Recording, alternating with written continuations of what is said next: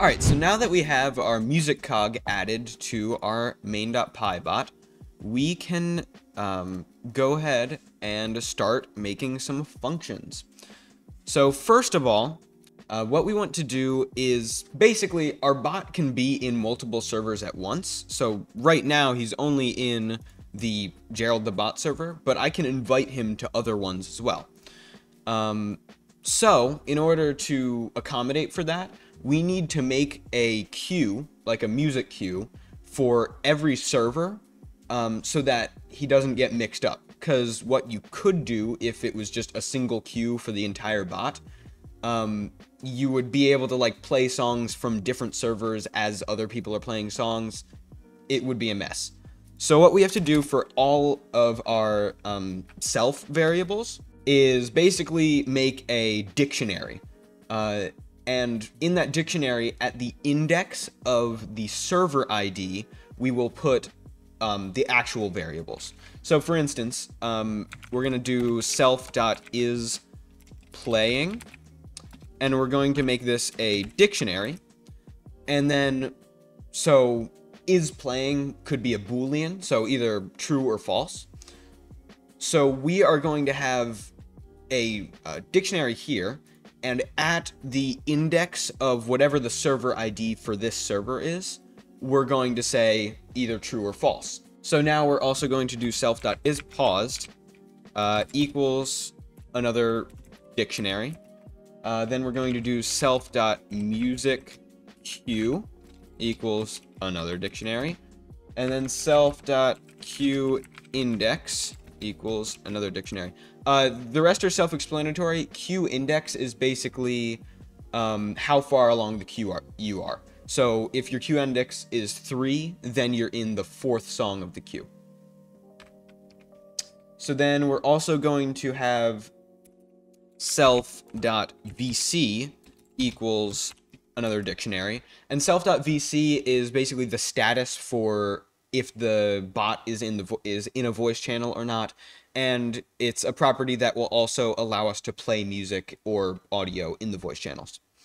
Our first command here, so we're going to do commands.cog.listener, and then we're going to do async def on underscore ready, and we're going to pass in self.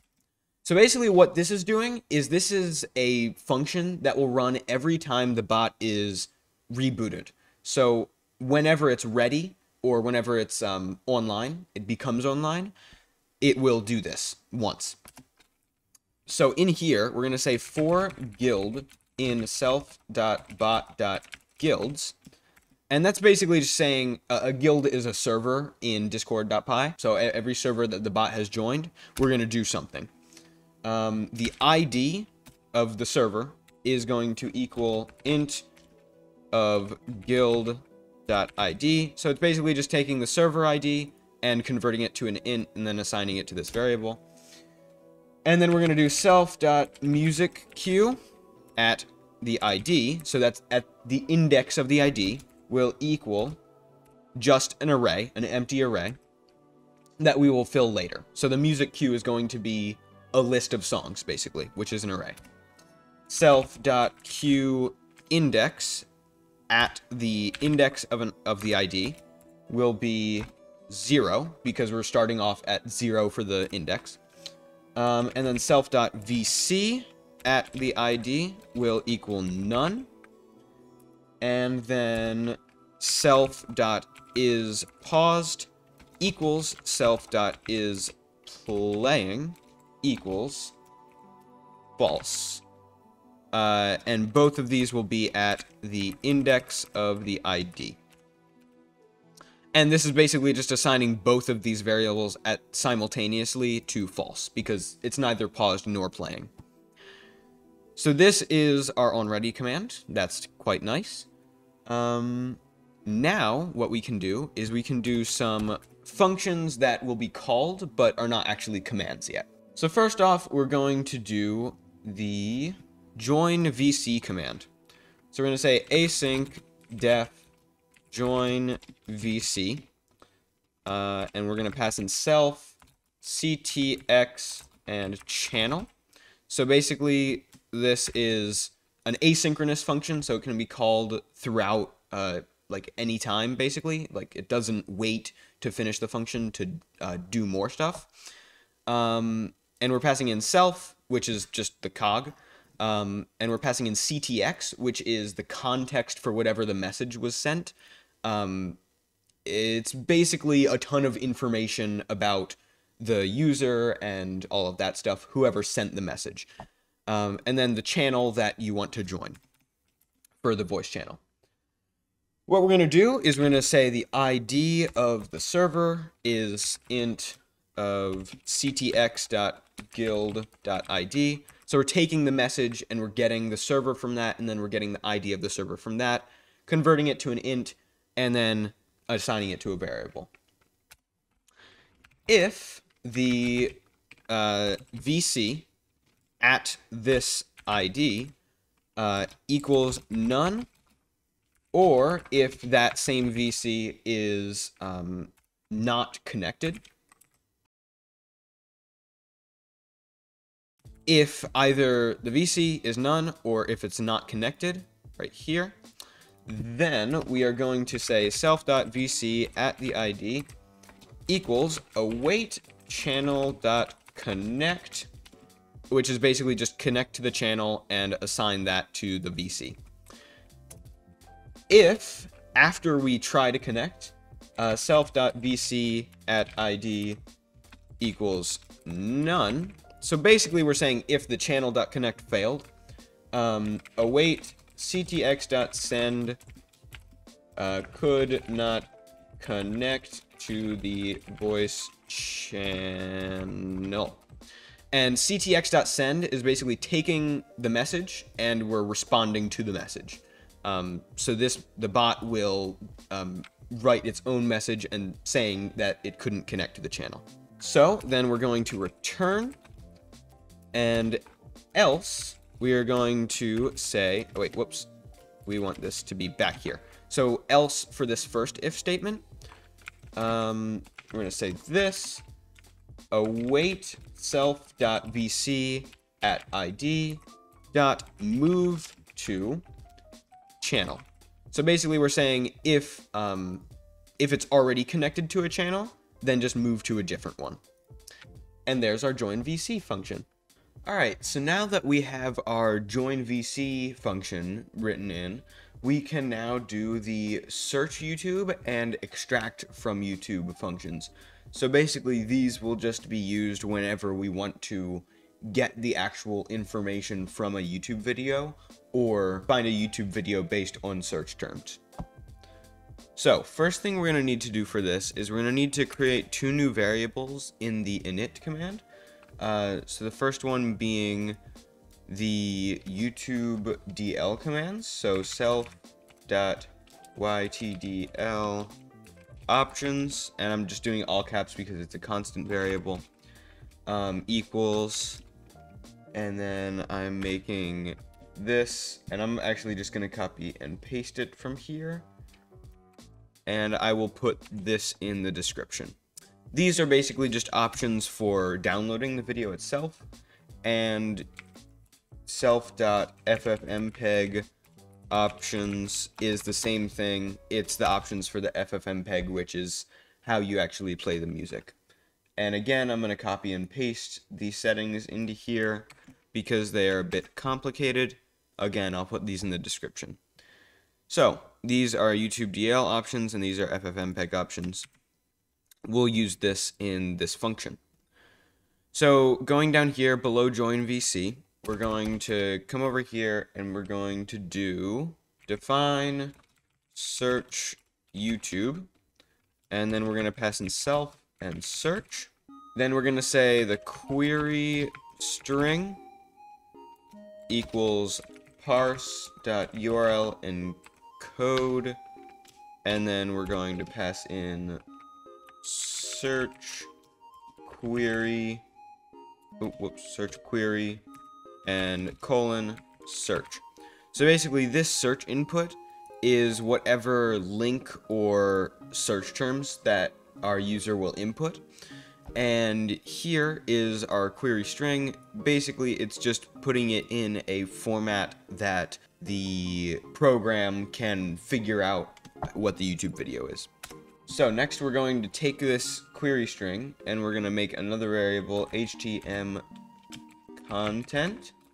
equals request.urlopen, URLOpen. And then in here, we're going to paste in this right here. So basically for every YouTube video, you can see that up here, there is a link right here. So www.youtube.com, etc. And then there's also this random string of numbers and letters. Every YouTube video has this random string to define what it is, but everything beforehand, before that string, is a constant. So what we're doing is we're just pasting in this into our string right here, and then we're adding whatever the query string is, which is this. So the query string is basically getting the string of numbers and letters from the YouTube video, and then we're pasting it into a readable YouTube link. Hey, so this is me editing the video, and I kind of realized that I explained this in an incorrect way. It's not actually taking a specific video with that string of numbers and letters. It's really searching YouTube with the string of stuff that you entered in, so with all of the links or keywords that you entered in, and it's searching YouTube for a video that matches that, so it returns a list instead of a single video.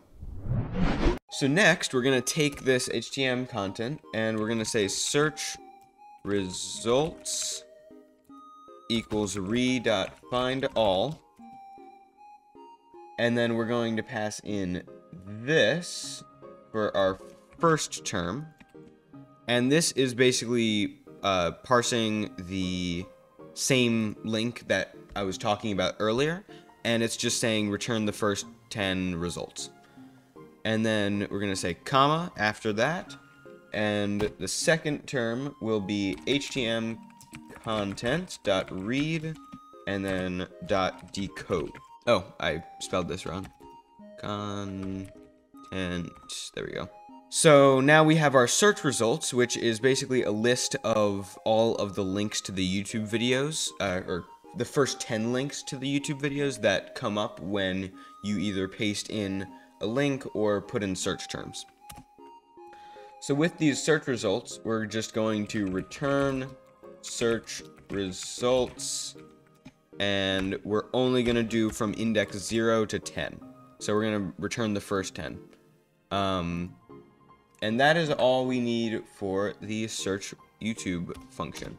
Next, we're going to do define extract YouTube, and we're also going to pass in self and URL, and this is going to actually extract the information from the YouTube video so that our bot can play the music from it. So first thing we're going to say is with YouTube DL, and pass in self.ytdl options as ydl. So we're basically just using YouTube DL and assigning it a variable and passing in the options. Try info equals ydl.extract info from the URL and set download to false. So this will basically mean under normal circumstances, it would try to download the audio of the YouTube video to your computer. We don't want that. We want it to generate a link that can act as the same thing, but we don't have to handle all of the files. So we're going to set download to false. And basically what we're doing here is we're just extracting the info from the YouTube video and making a link out of it. This is the URL that gets returned from here. And then for this try function, we're going to also do accept, and we're going to return false if it's not able to extract the info. Otherwise, outside of this with function, we are going to return and then it'll be a big dictionary. So first off, we're going to do link. Then we're going to do the thumbnail of the video. And then we're going to do the source, which is the link to the actual audio that our bot will play. And then we're going to do the title of the YouTube video. So first off, for the link, it is pretty self-explanatory. It is the exact same thing that we did up here, where we just added the standard YouTube thing to our URL. With the thumbnail, it is actually quite similar in the sense where we have a standard URL, and we basically just add in the random numbers and letters to it to get the specific URL for the video. Basically, this is similar to this in that you paste in the URL and it'll specify which thumbnail to get. Then we're going to say the source is taking from this info variable. The source is info, formats 0 URL. That basically just gets to the URL for the source of the audio. Then for the title, we're going to put in info title, which is also in the info variable. And that is our extract YouTube function.